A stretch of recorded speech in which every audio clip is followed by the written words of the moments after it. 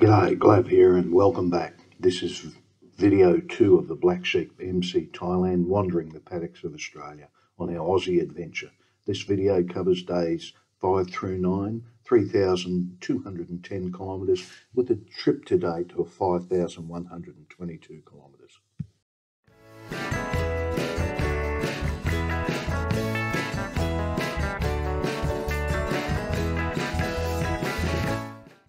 Just before 7 AM, there's the mine straight in front of us, Mount Isa Mines that is, heading out of Mount Isa. Big ride today, 770 kilometres or something like that. First stop this morning will be in a couple of hours in Camberwell, which is near the Northern Territory border. Interesting. I forgot it's a public holiday today and I've just come up on a hog ride. It's a public holiday because it's Anzac Day, Australia-New Zealand Army Corps Remembrance Days of our fallen soldiers. Coming into Camberwell, and a fuel up here. We've just done 190 kilometres in under an hour 40. The Northern Territory border's not far off.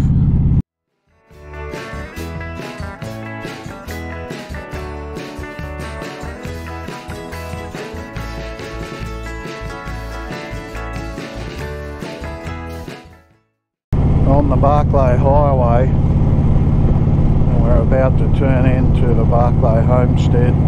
Need fuel. Just done another stint, 260 k's.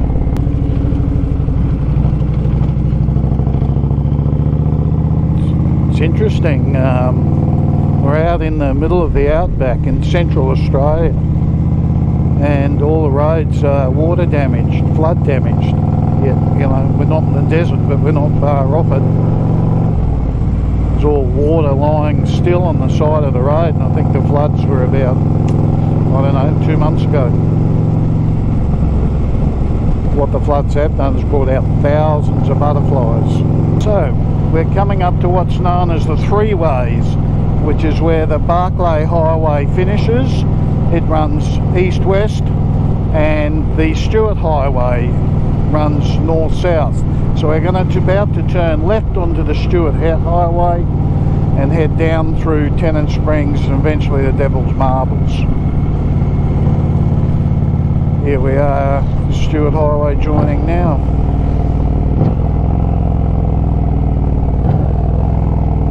This highway, the Stuart Highway, essentially runs from Darwin in the very north right down to South Australia.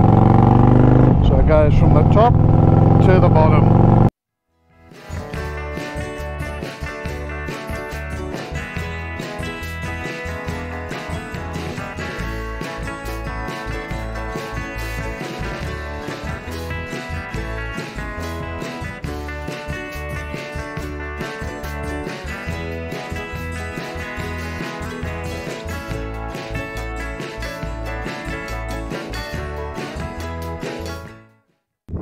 Lumps of granite.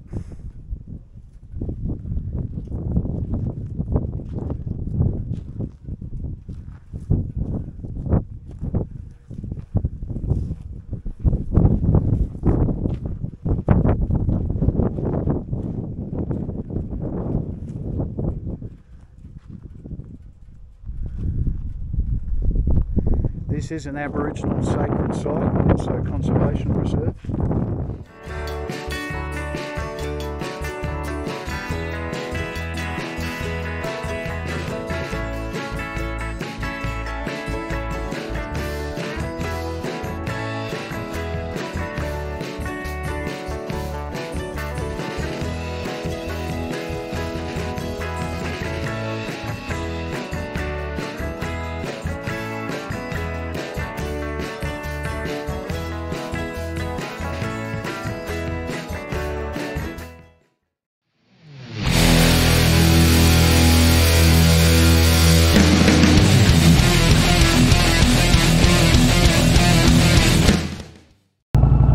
6:42 in the morning. We're pulling away from the Devil's Marbles Hotel. I think it's day 6. Need to be careful this time of morning. This is the worst time for Rouge, is dawn and dusk. Coming up on a triple road train. This is a cattle crate. Don't want to sit behind these with all the crap that comes out the back of them. Those cattle will be going to the abattoirs. Those trucks are 54 metres long. Be careful of these things. They weigh a tonne. That's a big Brahman bull. They call it the Red Centre for a reason.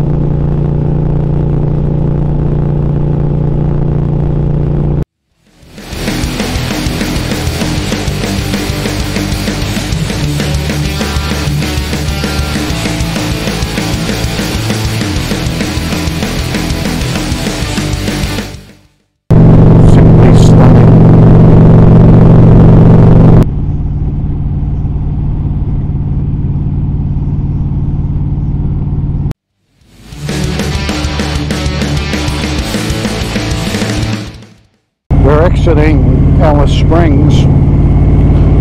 Purposely didn't stop here with the unrest here at the moment. Was just talking to a fellow who's a earth moving contractor. I said to him, is it really as bad as we see in the city news? And he said it's worse. He said he was in town last night. He said there's 100 police there. And there's all these drunken, drug-fucked 10-year-olds mooning around, being violent. And the coppers wouldn't even touch them, too scared to touch them. And to be frank, I had an interesting experience this morning. We were stopped at Tea Tree, a couple hundred kilometres back, and I'm walking across the driveway of the gas station. And quite a well-known Aboriginal lady. She was inside when I was inside. She's an artist. Had a bit of an argument with one of the girls in the roadhouse, and then when I'm walking back out, she drives out of the driveway straight for me and clips me in the hip. Rutger was astounded, I was astounded. I wasn't hurt, but Jesus, I was in shock. Went back inside, and the roadhouse attendant said I should report to the police. I just couldn't be bothered, because we know nothing can happen. Otherwise you'll be labelled a racist.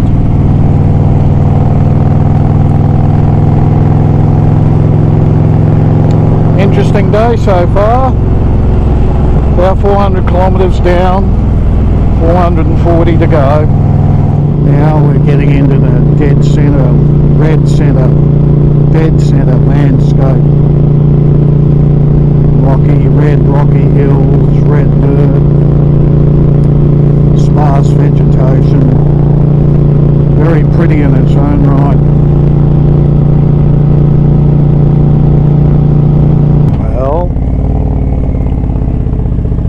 after 840 kilometres today, big ride, just coming into our digs for the night.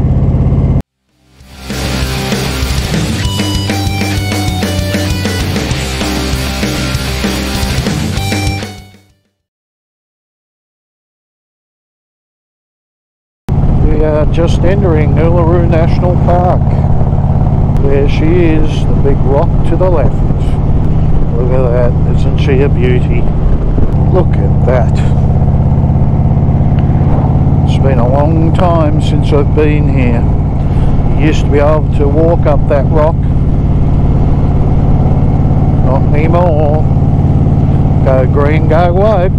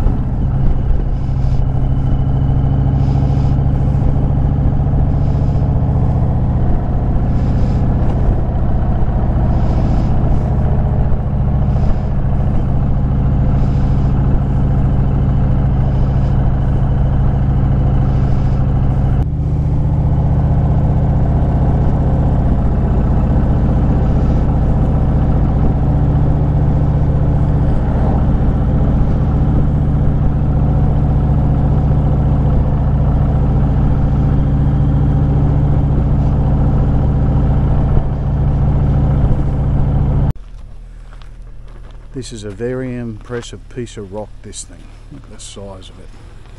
As I said earlier, you used to be able to walk up here, but go woke, go green, no more walking up the rock. Seriously impressive. We're heading away from Ayers Rock, Uluru now, and we're going to go to Karatata, or the Olgas in old language. I'm not sure, I don't think the Olgas are that far away. I think they're only about, I don't know, 30 or 40 k's from here.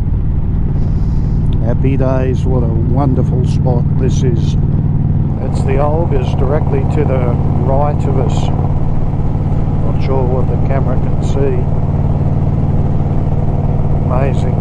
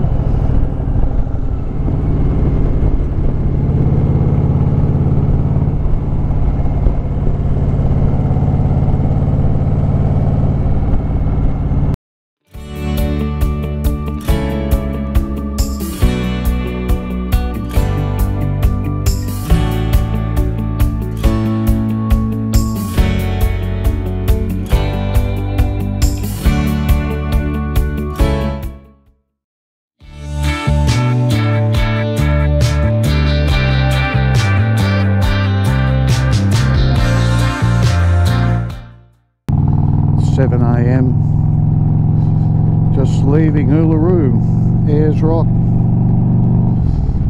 This first stint's a fair whack, 250 k's into the town of Garn, not much in between. And then from there we turn south down to Kubapidi.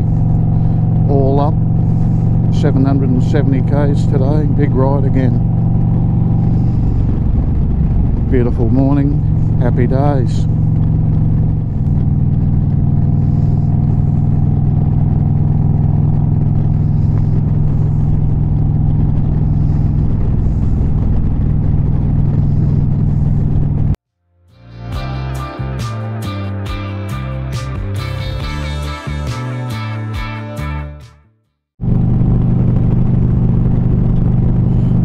Sunrise, eh?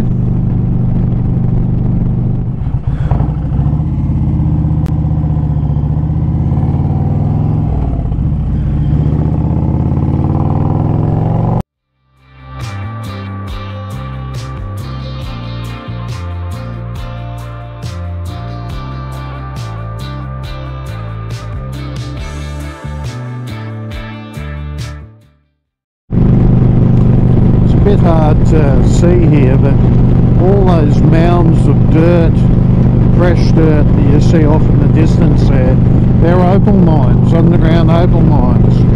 Some of them are one-man bands, some of them are much larger scale, none of them you'd call industrial scale. You just see these mounds of earth above the ground, which is the tailings that come out from the underground. Many a man comes here looking for their fortune. Not too many find it, I believe.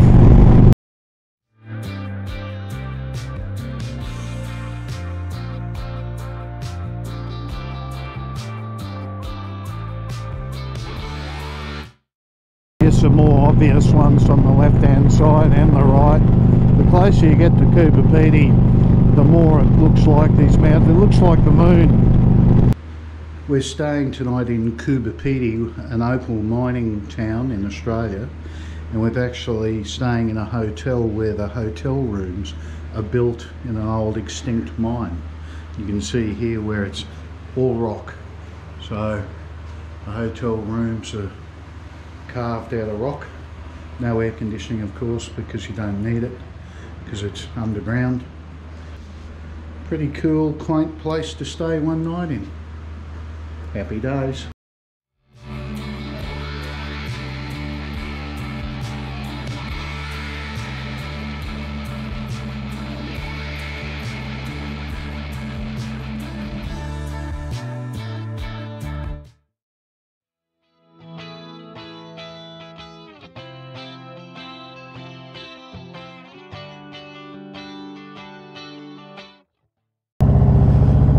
Coober Pedy is a interesting place, but I could never live here. It's just a moonscape, just dirt, nothing else.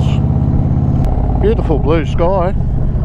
Interesting town, but as far as the town goes, I'm seeing the best of it in my rear view mirror as I leave. I'm just coming out to the highway, and right in front is all those mounds of dirt.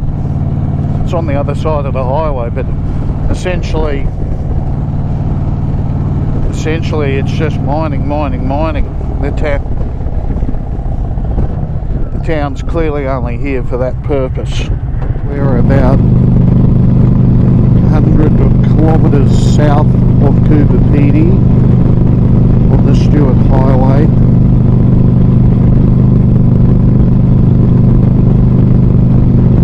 We've just done 100 kilometres of nothing. It's wide open plains, rocky, sparse vegetation. Many would say boring, but it's very interesting in many ways.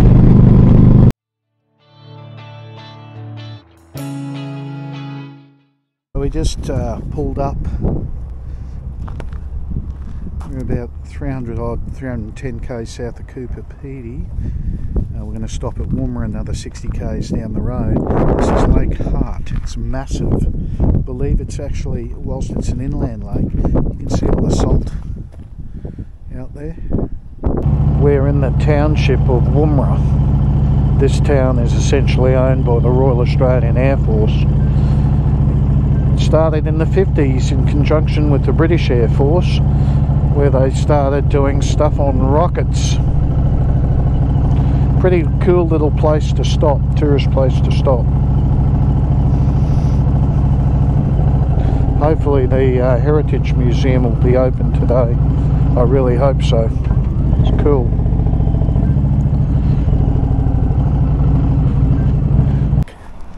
Where they've got all sorts of displays of the rocketry that they were working on. This is back in the 50s. I think it was the 50s. If it wasn't the 50s, it was the 60s. Cool stuff. There you go. Woomera was established in 1947 as a joint project between Britain and Australia. Now, this is all about weapon testing and rocket launches. The first Australian satellite was launched here in 1967. They also used this place to track satellites. All the different types of rockets and bombs and weapons they were working on displayed here. Cool stuff. Love it.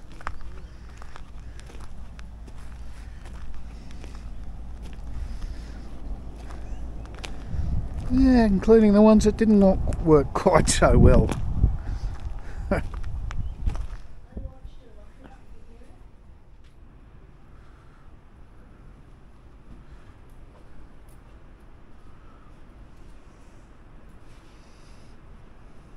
You're allowed to do it. You stop. We are still heading down the Stuart Highway. If we kept going straight ahead, we'd end up in Port Augusta. In fact, we'll almost get to Port Augusta, but we'll throw a left and then we'll head to Port Pirie, which will be about another 85 kilometres from there. Never ceases to amaze me how barren South Australia is. Flat, salt bush, scrubby.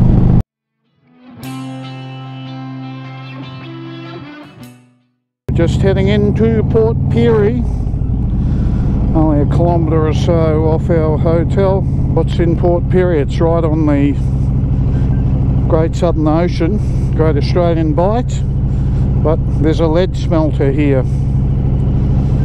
But like most coastal towns, they've done it up quite nice.